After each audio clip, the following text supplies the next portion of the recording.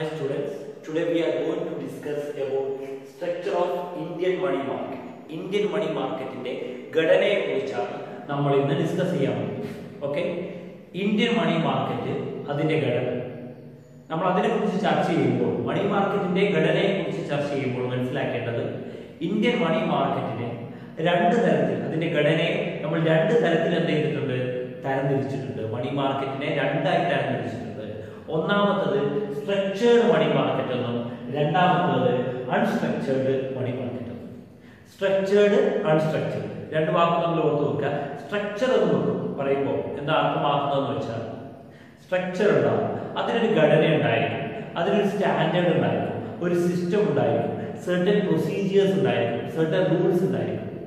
ചില പ്രൊസീജിയേഴ്സ്, ചില rules, systematic ആയിട്ട് കാര്യങ്ങളൊക്കെ കൈകാര്യം ചെയ്യുന്ന മണി മാർക്കറ്റിലെ സ്ഥാപനങ്ങൾ അല്ലെങ്കിൽ അത്തരത്തിലുള്ള മാർക്കറ്റാണ് സ്ട്രക്ചേർഡ് മണി മാർക്കറ്റ് എന്നറിയപ്പെടുന്നത്.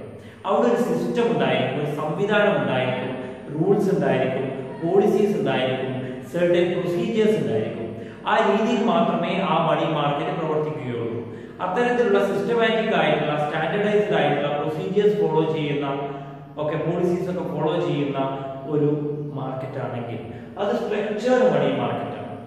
അതുപോലെ തന്നെ അൺസ്ട്രക്ചേർഡ് യാതൊരു വിധത്തിലുള്ള സംവിധാനങ്ങളും ഇല്ലാതെ, സിസ്റ്റമാറ്റിക് അല്ലാതെ, റൂൾസ് ആൻഡ് റെഗുലേഷൻസ് ഫോളോ ചെയ്യാതെ, റൂൾസ് ആൻഡ് റെഗുലേഷൻ നിബന്ധനകളും വ്യവസ്ഥകളും ഒന്നും ഫോളോ ചെയ്യാതെ, യാതൊരുവിധ പ്രൊസീജിയറുകളും ഇല്ലാതെ, യാതൊരുവിധ കൺട്രോളുകളും ഇല്ലാത്ത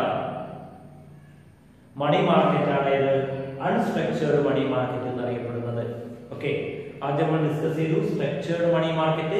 അതിനൊരു ഘടനയുണ്ട്, അതിനൊരു സംവിധാനമുണ്ട്, അതിന് ചില റൂളുകൾ, നിബന്ധനകൾ, നിയമങ്ങൾ ഉണ്ട്, അതനുസരിച്ച് അത് പോവുകയുള്ളൂ.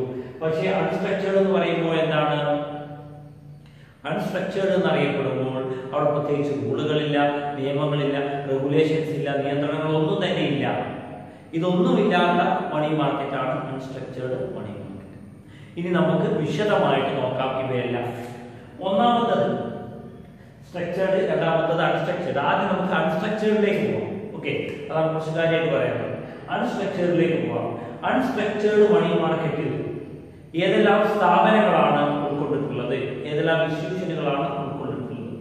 ശ്രദ്ധിക്കുക, unstructured money market mainly classified into two category.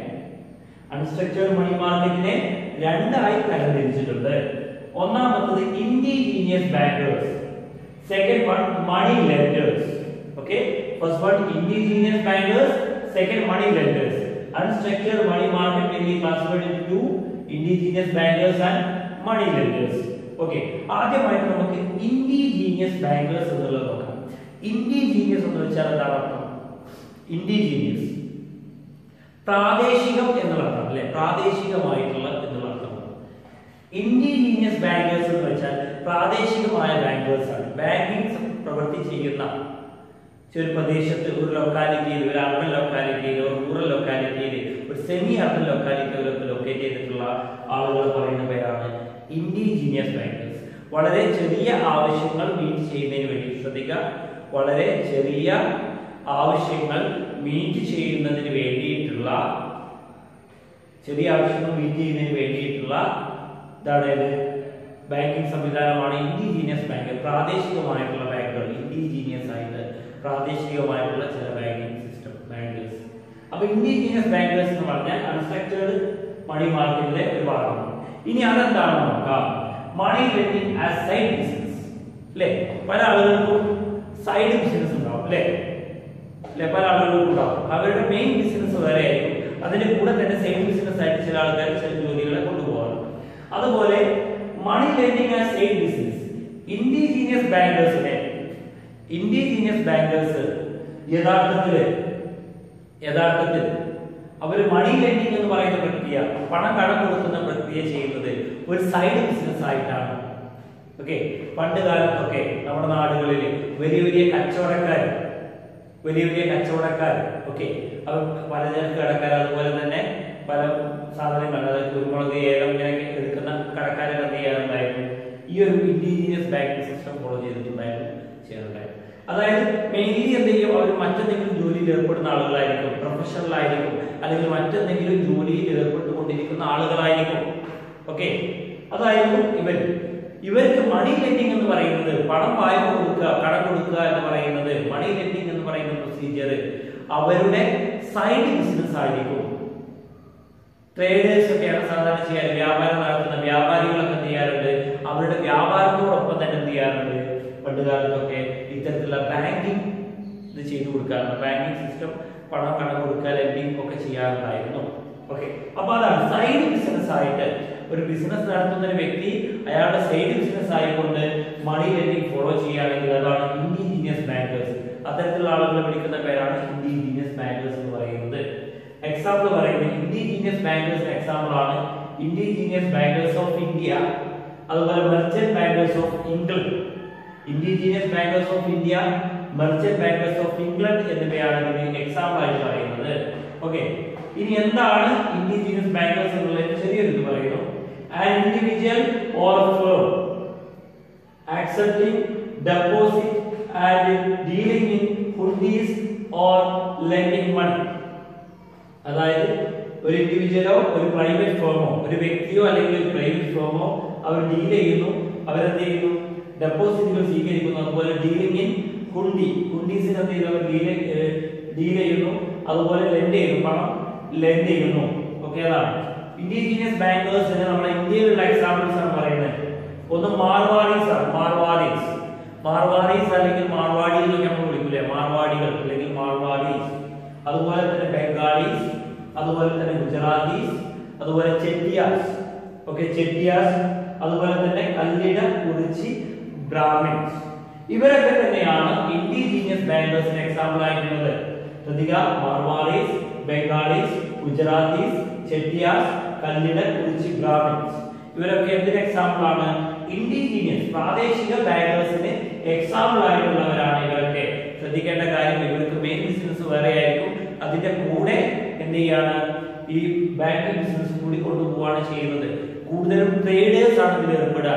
വ്യാപാരം നടത്തുന്നവരെ, ബിസിനസ് മാൻസ് ഒക്കെയാണ് ഇതിൽ ഏർപ്പെടുന്നത്. പ്രാദേശികമായിട്ട് ഒരു പ്രത്യേക ലൊക്കാലിറ്റിയിൽ ലൊക്കേറ്റ് ചെയ്തിരിക്കും ഇവര്.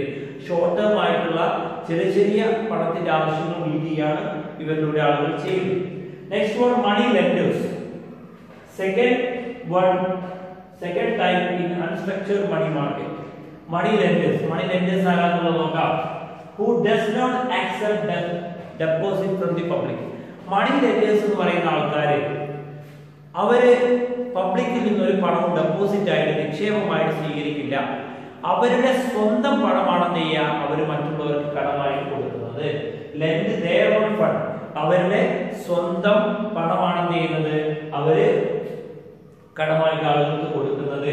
ഓക്കെ, എന്ത് ചെയ്യുന്നു, lent on personal security of borrower ആരാണോ കടം വാങ്ങുന്ന വ്യക്തി, കടം വാങ്ങുന്ന വ്യക്തിയുടെ പേഴ്സണൽ ആയിട്ടുള്ള ഒരു സെക്യൂരിറ്റിയുടെ മുകളിലാണ് എന്ത് ചെയ്യുന്നത്, പണം കൊടുക്കുന്നത്. പേഴ്സണൽ ആയിട്ടുള്ള സെക്യൂരിറ്റിയുടെ ബേസിലാണ് ഇത് കൊടുക്കുന്നത്. അതുപോലെ തന്നെ സാധാരണ രീതിയിൽ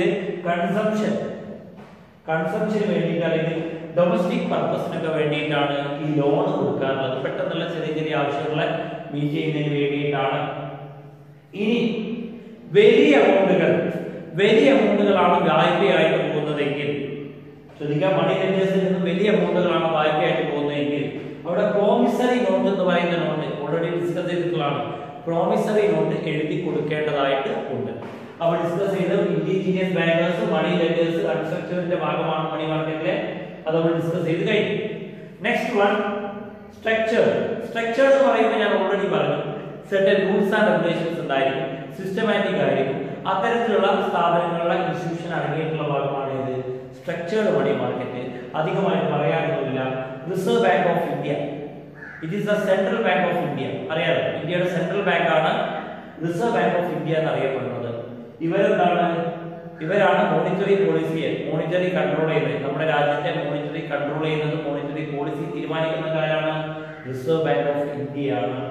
അതുപോലെ state bank of India, okay, state bank of India എന്ന് പറയുന്നതായിട്ട്.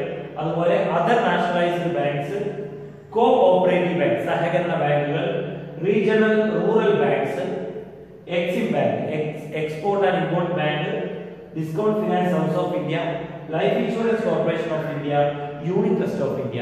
ഇവയൊക്കെയാണ് സ്ട്രക്ചേർഡ് മണി മാർക്കറ്റിന്റെ ഭാഗമായിട്ടുള്ളത്. ഇവയൊക്കെ സിസ്റ്റമാറ്റിക് ആയിട്ട് റൂൾസ് ആൻഡ് റെഗുലേഷൻസ് ഫോളോ ചെയ്തുകൊണ്ട് പ്രവർത്തിക്കുന്ന സ്ഥാപനങ്ങളാണ്. ഇത്രയും കാര്യങ്ങളാണ് നമുക്ക് ഇന്ന് ഡിസ്കസ് ചെയ്യാനുള്ളത്. ഡിസ്കസ് ചെയ്ത് കഴിഞ്ഞത് നിങ്ങൾ മനസ്സിലാക്കണമെന്ന് വിചാരിക്കുന്നു. നമ്മൾ ആദ്യം ഡിസ്കസ് ചെയ്തു structure of Indian money market. Indian money മാർക്കറ്റിന്റെ സ്ട്രക്ചർ എങ്ങനെയാണ്, അതിനെ നമ്മൾ രണ്ടായിട്ട് തിരിച്ചു, സ്ട്രക്ചേർഡും അൺസ്ട്രക്ചേർഡും. സ്ട്രക്ചേർഡിൽ ഒരുപാട് സ്ഥാപനങ്ങൾ നമ്മൾ പറഞ്ഞു, അൺസ്ട്രക്ചേർഡിനെ പ്രധാനമായും രണ്ടായി തിരിച്ചു, indigenous bankers and money lenders. ഈ പറഞ്ഞ കാര്യങ്ങളെല്ലാം മനസ്സിലായിട്ടുണ്ടാവും എന്ന് കരുതുന്നു.